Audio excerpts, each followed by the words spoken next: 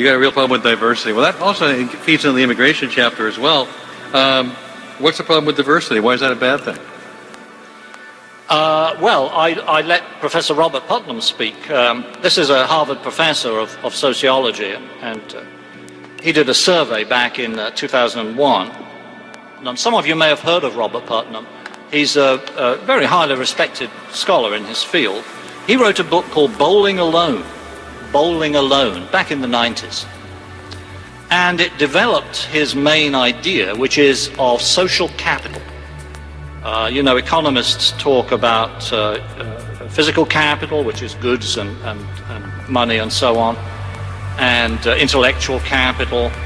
And Putnam talks about social capital. Social capital is the value added to a society or to a community of social networks of all kinds. You know, Boy Scout troops and churches and carpools, ordinary friendships, every kind of voluntary social network. That all adds up to social capital. And he says, what I think is right, and I think we'd all agree, that social capital is a good thing. It's a good thing for a society to have lots of social capital. And he wrote this book, Bowling Alone, where he lamented the loss of social capital in America over the last quarter of the 20th century. Well, now, after that, in 2000, he decided to try to find out why we're losing our social capital. Why are we losing it? What's driving that? And he found that one reason we're losing it is our diversity, our increasing diversity. He conducted surveys all over the United States, very big surveys. You know, it's just Harvard University, got a bundle of money. So he had tens of thousands of people in these surveys that he did, trying to find out whether diversity helped or hindered social capital. And he found out, to his dismay, because he himself is a liberal, he found out that the more diversity you have, the less social capital you have. The more diversity you have in a community, the less people associate, the less people talk to each other, the less people carpool, the less people join voluntary groups. And that was a very shocking finding for him, as I tell the story in my book.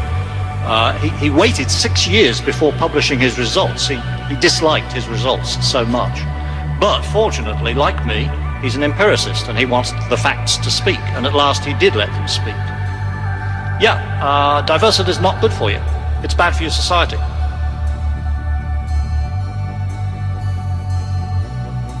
So we have this issue that diversity is not very good for your society, A, and B, that the United States always has been diverse and it can't not be diverse. We should struggle with the diversity the nation was born with, but we're fools to make it worse. And we're fools to think that it's a positive and to pretend to ourselves that it's a positive. It's an obstacle to be overcome. It's not a positive. It's nothing to say. We can't avoid it, but we shouldn't make it worse. The present territory of the 48 states at the founding was about 62% white European, about 22% Native American, and about 16% African American. The great wave of immigration in the late 19th century, early 20th century, mainly just made America whiter. So that the 1950 census, in the 1950 census, America was essentially 90% white, 10% black, and a rounding error of other. So that's the diversity we had in 1950. I would argue that we could have coped with that diversity. We could have stayed one nation. We could have overcome the problems that we had in 1950 between black and white. We could have overcome them if we had not been such bloody fools as to import tens of millions of even more diverse people. In other words, we should not have done that. As long as the black population stays below a certain amount, we can cope. Yes, I think that's true. Yes.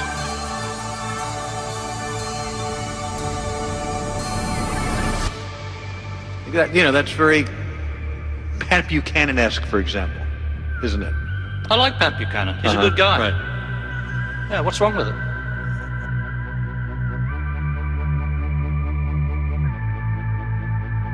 I mean, what's the alternative? Do you think that without an Anglo, what is it Professor Huntington says, without a dominant Anglo-Protestant culture, that we can stay a united nation? I don't think we can. I think diversity could break us up. You go in to say a multicultural America will in time become a multi-creedal America with groups with different cultures espousing distinctive political values and principles rooted in their popular cultures. What happened to that Statue of Liberty with a hand held high in the harbor, going, give us you're tired, you're poor, yearning to be free? Well, please, the great melting pot, the great mosaic, as David Dinkins once called it. What happened to that? Look around you, Alan, and I give the evidence in my book, and Professor Robert Putnam gives it too. Look around you. This level of diversity is not working. I think my private guess is that a nation probably can't hold itself together indefinitely without a majority culture of less than about 85%.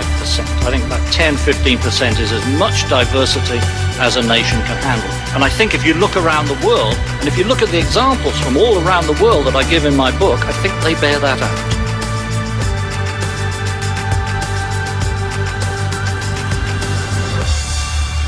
Diversity is not good for you. It's bad for your society. It's sad, but it's true. And if it's true, I want to say it.